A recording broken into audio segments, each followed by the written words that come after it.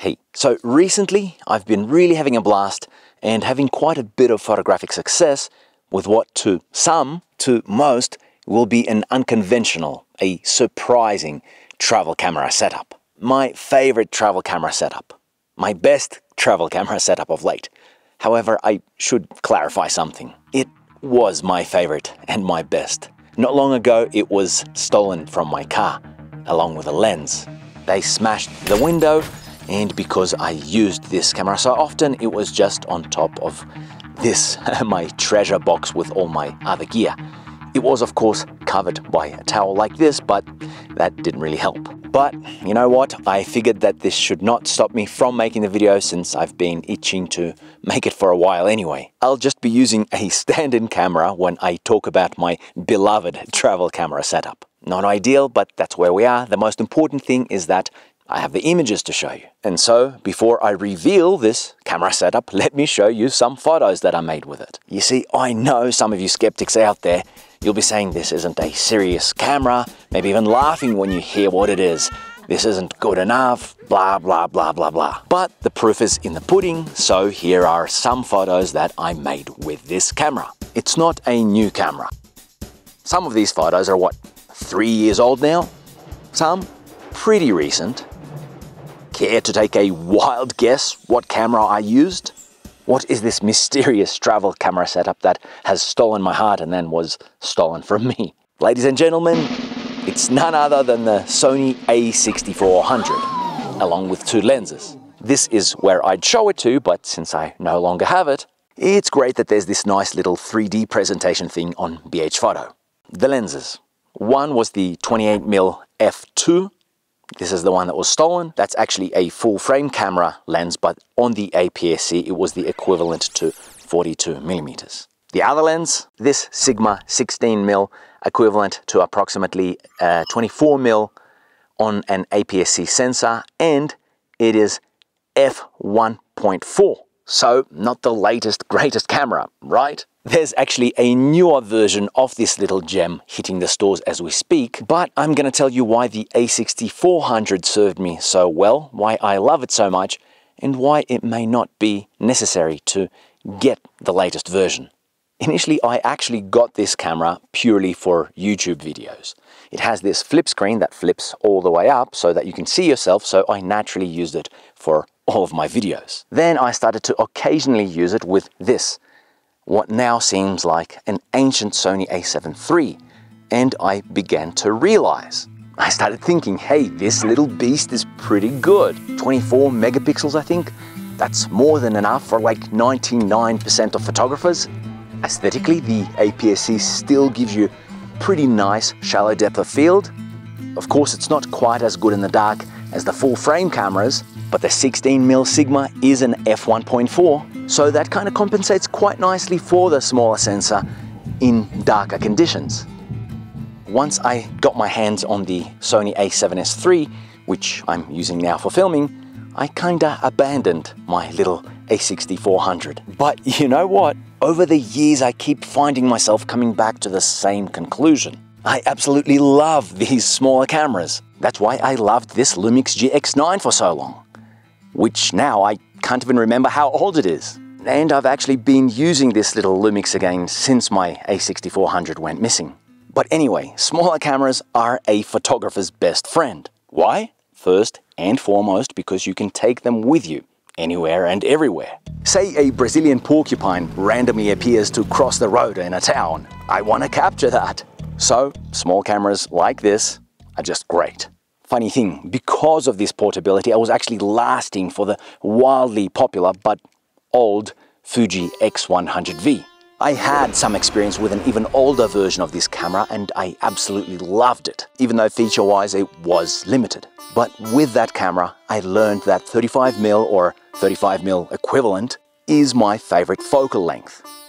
But guess what? If you've tried to get this camera over the last year or two, you know that the X100V is constantly out of stock, on back order.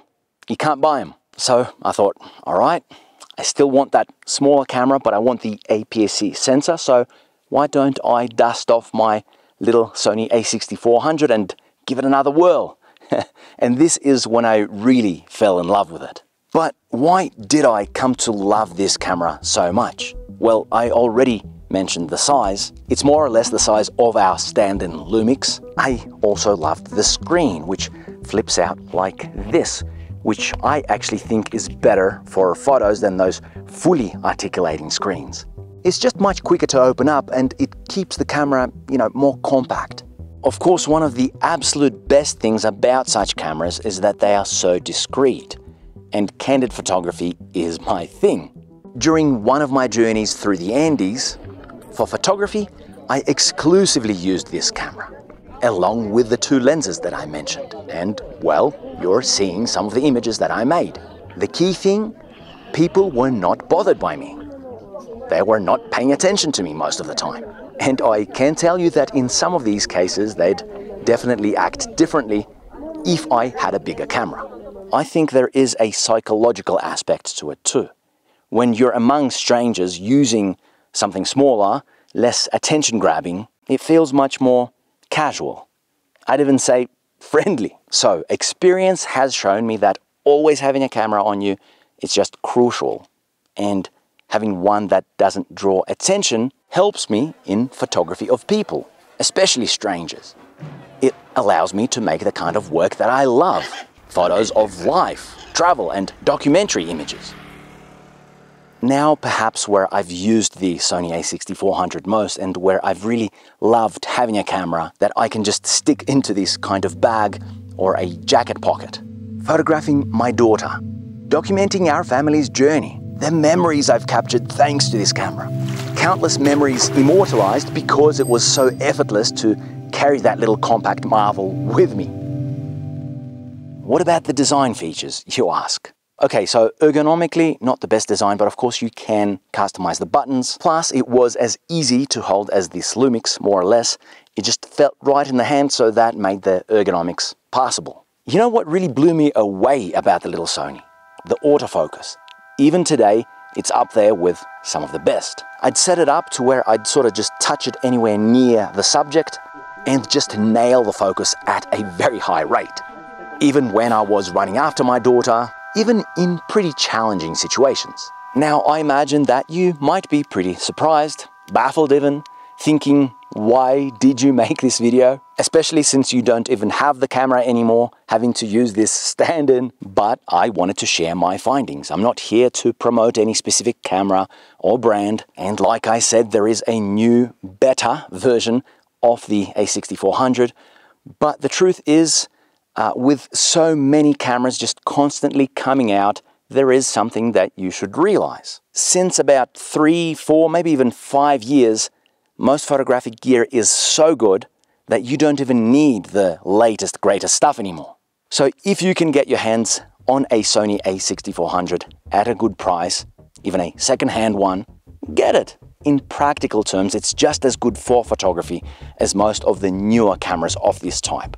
Even this Lumix GX9 is pretty much good enough. The 28mm f2, which I mentioned, is a great lens.